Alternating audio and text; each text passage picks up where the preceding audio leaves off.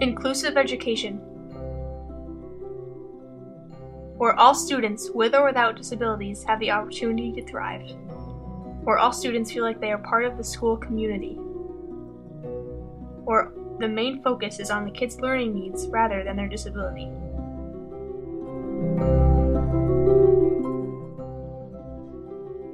Inclusive education is about how we develop and design our schools, classrooms, programs, and activities so that all students can learn and participate together.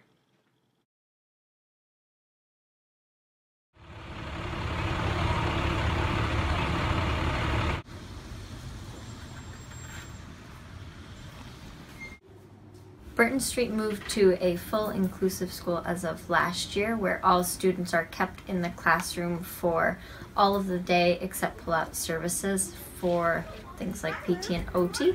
So it's different than it used to be in that for reading and writing and math, students used to leave the classroom, where now they stay in the classroom as much as they can, and we just modify the work at their level inside the classroom.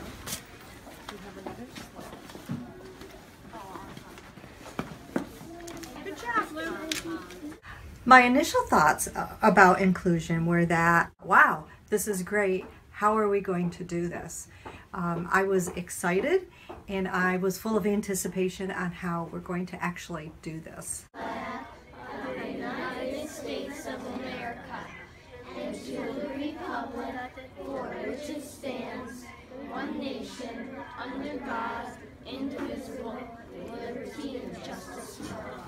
It really is a human right for a student to be with their peers, same age peers in their classroom, be able to go to school with neighborhood kids, things like that. It really is a human right to me. So we had to make some changes in order to allow that to happen. We said, well, what do we need to do with our teachers? Well, we need to train them. We need to make sure that they're as prepared as they can be when it comes to having students in their classrooms that weren't necessarily with them the entire school day. And now they were going to be with them the entire school day.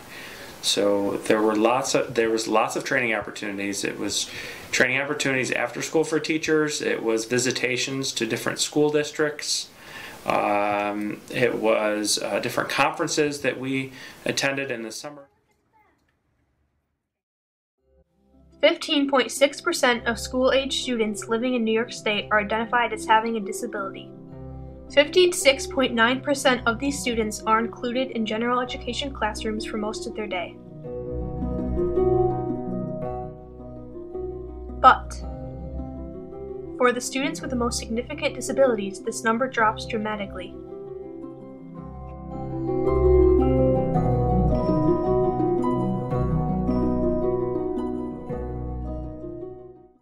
A little bit more on that.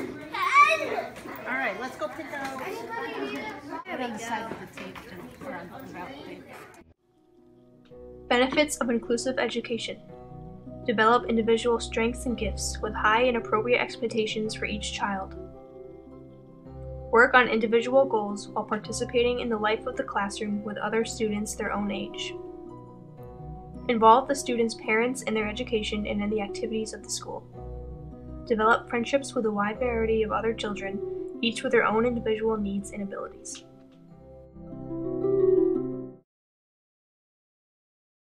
Socially and academically, you're looking at the other students in the classroom and you're picking up cues as to how they interact with each other and how they deal with each other, and even with conflicts, how they resolve those conflicts. Oops, we missed. Oops.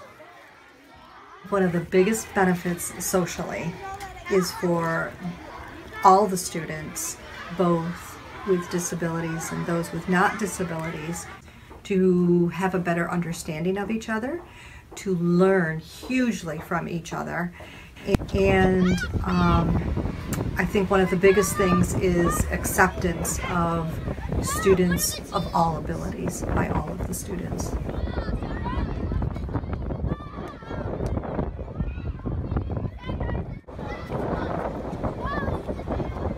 Being able to see that just because they're different and they have to do things differently than someone else in the classroom, they can still be successful in many different ways. Challenges. Attitudes/beliefs that students have to be able to keep up to be included. Training. General education teachers may need additional training to support the needs of diverse learners. Large class size. Inflexible curricular demands. Time for collaboration. Special and general education teachers need planning time and time to collaborate and meet the needs of all students. Administrative and school-wide support. Let's hold on to that for a second. Count. Ready? 1, 2, 3, 4, 5, 6, 7. As a co-teacher in a inclusion classroom, it's meeting everybody's needs, and I think that's the tough part, is making sure that all of the students' needs are getting met. With both of us teachers, we have to attend to the entire classroom, so I think it's making sure that everybody's needs get met. One of the biggest challenges, I think, is telling folks who have worked here for sometimes 3, 4, 5 years that we're going to do programming differently for students, so we have to lay them off. That was one of the biggest challenges, and the other was simply getting everyone on board. Luckily for us, what was great is I went around and talked to teachers, and there were teachers volunteering to try this new challenge, and that's awesome and unique about Cazenovia, that many teachers were ready to rise to that challenge, but we also needed to train them, like I said, and we did several different things to get people up to speed.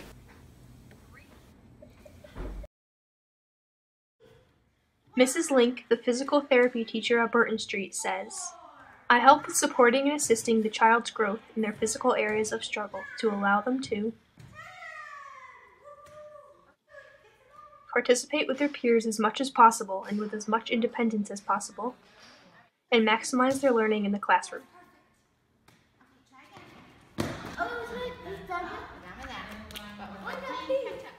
I think inclusion is definitely successful. I love having as many students in the class all day as possible, and I think it's so successful because all of the students, high-level students and low-level, working together all the time. I think they learn most from their peers and are great role models for each other in the classroom. Over the past 3 years, Cazenovia School District has worked to include as many students as possible in the general education classrooms.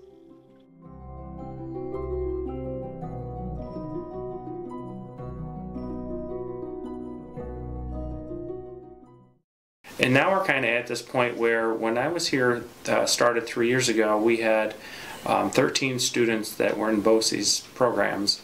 And now, next year, I think we're going to have 3. So we're well off on our way, and we continue to try to get better and improve and support people. And there's a couple of different changes and tweaks that we make along the way, but I think we're well on our way to getting to where we wanted to be 3 years ago, which was to have every student in Cazenovia come to school here in Cazenovia with their same age peers. Studies show that as many as 85% of students with disabilities can master general education content. And students with disabilities in an inclusive classroom have academic and social gains that they do not receive in a self-contained classroom. All kids benefit from learning and belonging in inclusive classrooms.